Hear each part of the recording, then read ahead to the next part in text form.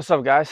I'm making this video at the request of one of my comments, and the fan wanted to know how to hold your breath for 7 minutes. So I'm going to talk about that. I'm going to tell you what I've learned in the past 6 to 8 weeks, how I would do it with the knowledge I know now. Most likely this would change in the future as I progress in the sport, but there are a few things that certainly you should do and will help. So let's get right into it.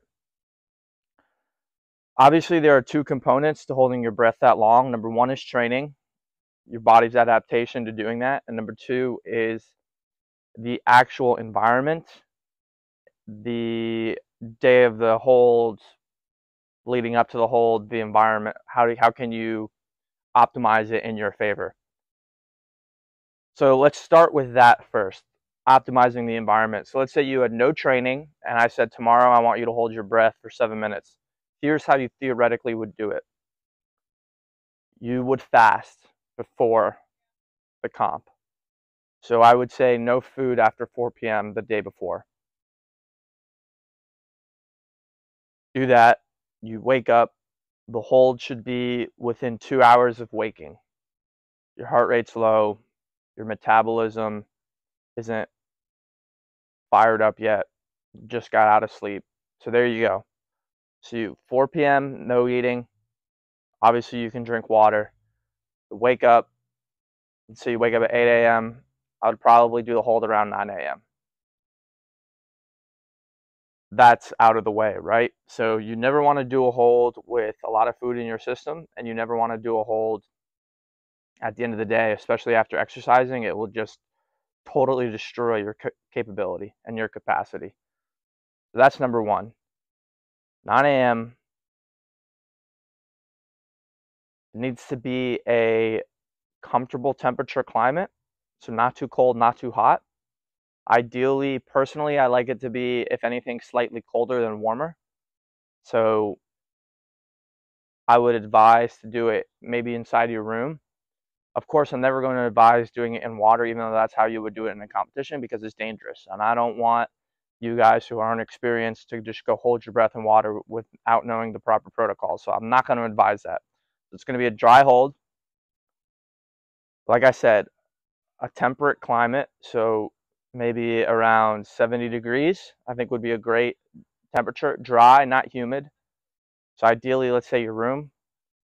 Personally, I would like a cool, dry place. Dark too, so not dark, but not sun shining in your face, all right? It needs to be just very comfortable. So you need the environment to be as optimized as possible. Now, one thing, all my best breath holds I've done on the floor of my room, and it didn't occur to me until recently that that was actually shooting myself in the foot, and I'll tell you why. When you try to go for an optimal max capacity breath hold and you try to input the amount of most air possible into your lungs, you need space for your lungs to expand to, you need space for your rib cage to expand to accommodate that lung size. When you do it on the floor, on your back, the floor is a hard surface. The back of your rib cage cannot expand optimally to handle that air. So you're getting a suboptimal max capacity, which will hurt your hold because you don't have as much air as you need in your lungs. So with that being said, do it on a soft surface. I would advise your bed. You would be laying on your back on your bed, okay? You could support your head with a pillow. I wouldn't. I would just lay there completely flat because the bed is going to offer at least some area for your rib cage to expand, because it's going to expand forward, but actually most of the expansion will take place in the back.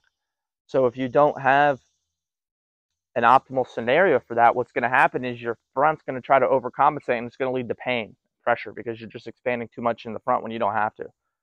So you do it on your bed, on your back, eyes closed, okay? Always eyes closed. You need to be in the zone. And when I mean in the zone, I don't mean daydreaming. I mean you need to be so present that you forget time. And I know that's kind of hard to conceptualize, but it's true. You need to really be just totally present, feeling everything understanding the environment around you, and just that's it, you know, on your back.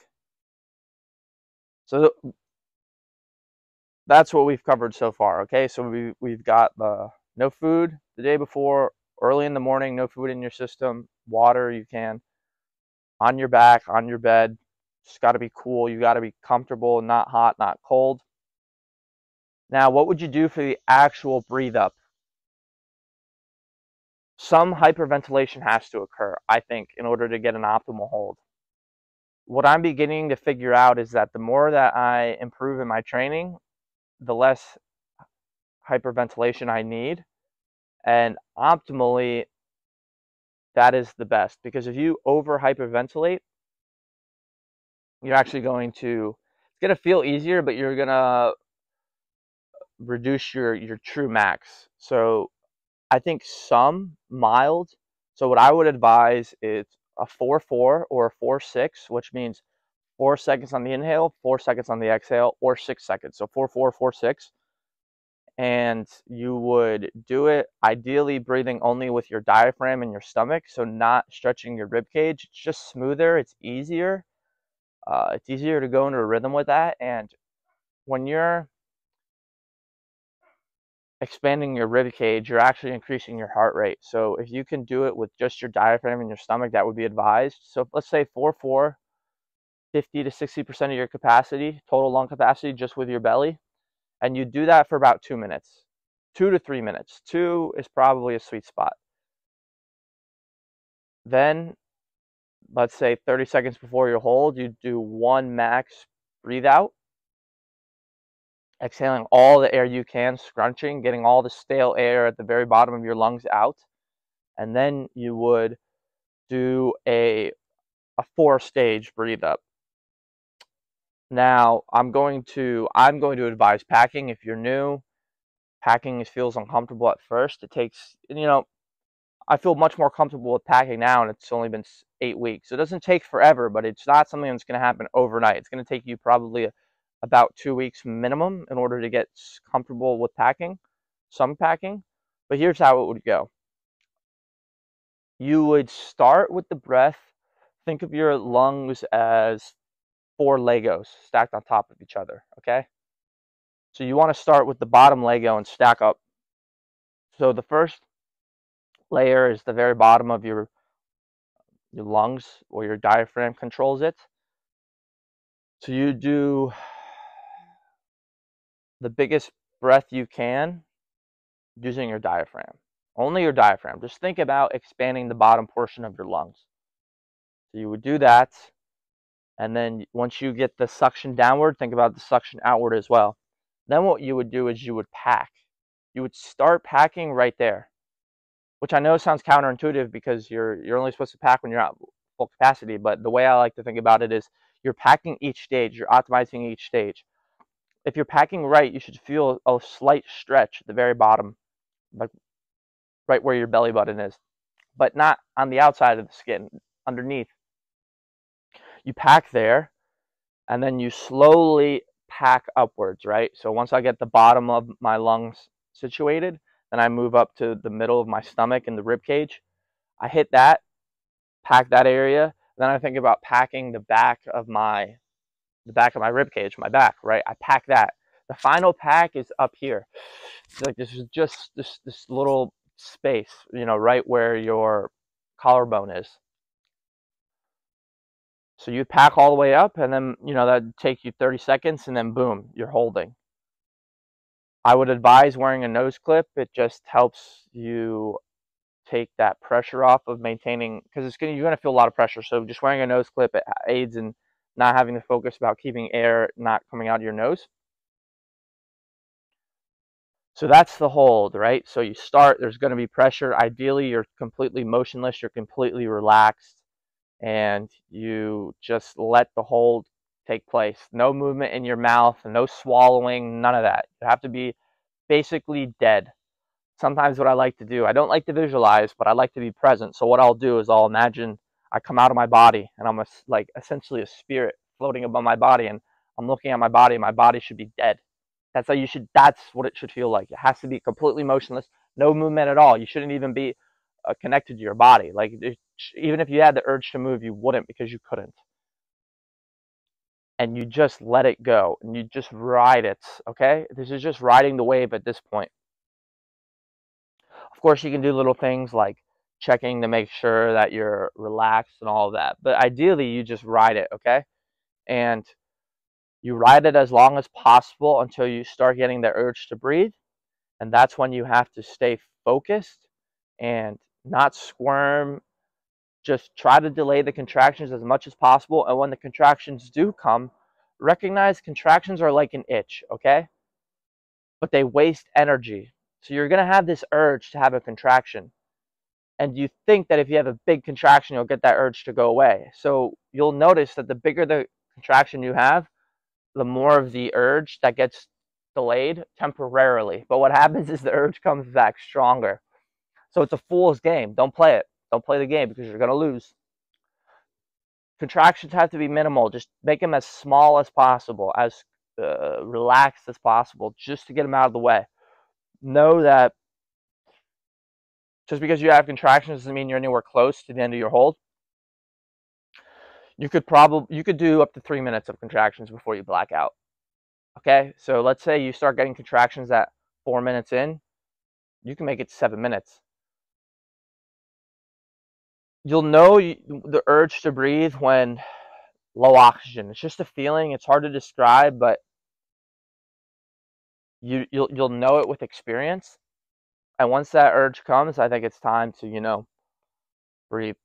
And that's basically the hold, guys. Okay, so it's optimizing the environment, optimizing the breathe up, optimizing the actual hold itself. That's what you can do starting now to go for a personal best tomorrow. Now, if you want to get to 7 minutes, it's possible, but most likely you're going to have two things to your advantage. Either you're extremely lightweight, okay, so you don't weigh a lot, maybe 130, 140 pounds, or you have really big lungs. I weigh 185 pounds. I'm not light, but I have huge lungs, okay, and I've been training my lungs to get bigger. That will help in your hold. So that's why I advise packing, because an extra liter of air can help you a minute in your hold. So if you can pack 2 liters more of air into your lungs, and there might be a slight drop off in your hold just due to the fact that packing makes you slightly more uncomfortable. Maybe your heart rate's slightly more elevated, but the packing certainly outweighs those negatives.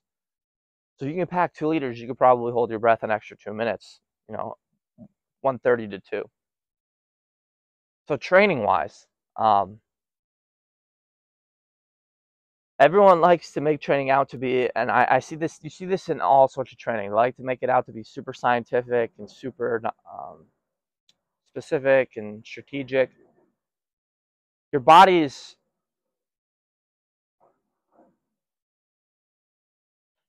dumb and smart at the same time. And what I mean by that is, if you provide stimulus to your body's going to adapt, okay? And you need to know yourself, how much stimulus to push when. But if you're pushing yourself day in, day out, you're adding extra stimulus, okay? So in that sense, training doesn't need to be complicated. It could be, O2 training or CO2 training or just volume training. But whatever you're doing, as long as you're providing stimulus to your body is going to adapt. But you need rest in order for your body to adapt. So training wise, I would say 4 to 5 times a week, about an hour a day. Don't overdo it. And you could do various sorts of things. You could do CO2 tables. I mean, just hold your breath, man, until you get the urge to breathe and contractions and fight it and keep holding. Do stuff like that. Just push yourself. Don't redline it every day unless you're me and you can. But, push yourself hard. Don't make it easy. And then mix it up. Maybe some days you just do a lot of volume. That is easy, right? But you're doing a lot of volume. Maybe you go 2 hours. Like, keep your body guessing. And just slowly build up. Just slowly get more comfortable staying relaxed during the hold and all those sorts of things. You do a lot of training in the gym. I think that if you're in better cardiovascular shape, it's going to help your breath hold. So you do swimming or running. Personally, I was a swimmer in the past, but now I just focus on running and the sauna because it's easier. It's easier to go to the gym and do it. So yeah, that's what I would do. Okay, so if you wanted to hold your breath for 7 minutes, like I said, there's two variables. There's the front component, which is optimizing the environment, all the things that you can control in the short term. And then the second component is the long term, the training, that sort of aspect. You could add in supplements. I know a lot of people supplement with iron. I probably will supplement with iron about a month up to my competition, but I don't want to do it now because high iron levels leads to higher SHBG levels in the blood, and as a male, you don't want that. It lowers your free testosterone.